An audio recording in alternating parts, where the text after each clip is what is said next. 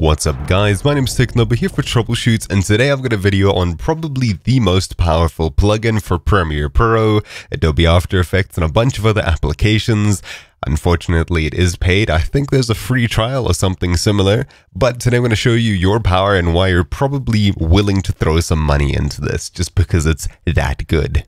So to start demonstrating the noise removal, I'll simply drag and drop a video I recorded in on a GoPro, and I'll let it play for a bit. You can see that there is a hell of a lot of noise, especially if I zoom in even further, and you can see that there's a ton of noise there that really shouldn't be there. So let's zoom out and let's go ahead and drop in the Neat Video plugin. So Neat Video, Reduce Noise, V4 SR. There's a V5. However, V4 is powerful enough and I don't feel like upgrading, paying for the new version. So I'm free to use this one as long as I want. So let's just pick a good time. I think you have to pick somewhere off at the beginning. Either way, I'll pick here and I'll click prepare. Then click build and we're presented with this screen over here.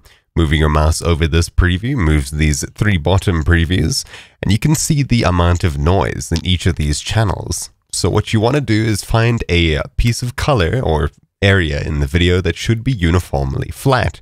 So the screen over here should be uniformly black with hardly any color change. It's out of the way of the lights and it should be almost uniform. It's not a glossy screen, it's matte, and this should be one flat color. So the bigger you make the square, the better the automatic noise removal is going to work.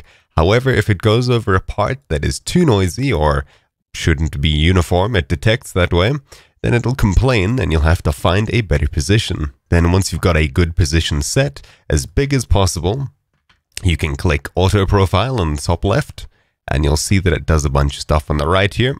However, you can ignore most of this. So at the very top, let's go to Auto Fine Tune, and then let's go to the Noise Filter Settings tab at the very top. Here we can zoom in, and you can see in the top right it says Filtered. So if we drag out a square, you can see that it completely resets the background to the noisy beginnings. If we select a square, it'll show us a preview of what the denoised version will be. So you can see it doesn't add too much blur, and if that text were readable, it probably would still be readable. DBX down there, still basically the same. It does an absolutely incredible job of getting rid of noise without too much blur. I really love this plugin. It's super powerful for what it does, and it's very well GPU accelerated. So basically just hit apply and done. It is now applied to the entire video. So if I add the global FX mute here and click it, you can see that I toggle in and out of this noise removal plugin. You can see that a hell of a lot is done before and after. Before, after. So obviously the video isn't stabilized. That's something I'll have to fix on top of it, but it does a really good job of removing noise. So just how powerful is this thing? Well, let's hit prepare again. This time let's go to adjust. Now that we're in here, let's go to the top, and where these settings are up here, we can go to profile and save it if we'd like to save or load the profile for a specific camera or a situation. Rather useful, but I find just copying and pasting the effect itself inside of Premiere Pro basically copies everything you need, and you can add it to as many video tracks as you want. You only need to do this once for each different camera or lighting situation. If we go across to tools, we can switch between the beginner and advanced mode. This gives you a lot more control with dust and scratch removal, slow shutter removal, etc, etc. But the more interesting thing under tools is preferences. So let's go into the performance tab, and you can see that I'm using both the CPU and GPU. If I were to click optimize settings, it would go through a bunch of tests testing my processor and two graphics cards and finding the best combination of pure CPU, pure GPU 1, pure GPU 2, all three, and just two in different combinations.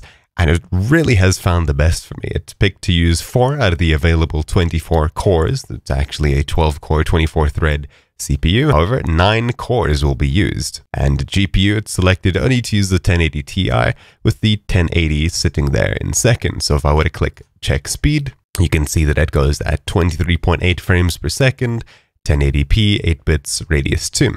So if I select 1080 as well, you'll see that after the test completes, should be a bit slower. I guess not. That's probably because I'm recording using my 1080 Ti. However, clicking the optimize settings button will find the optimal combination of CPU and GPU. So really, really useful and super powerful.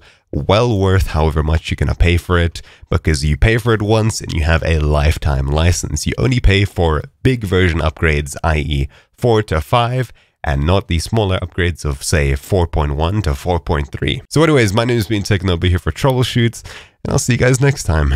Ciao.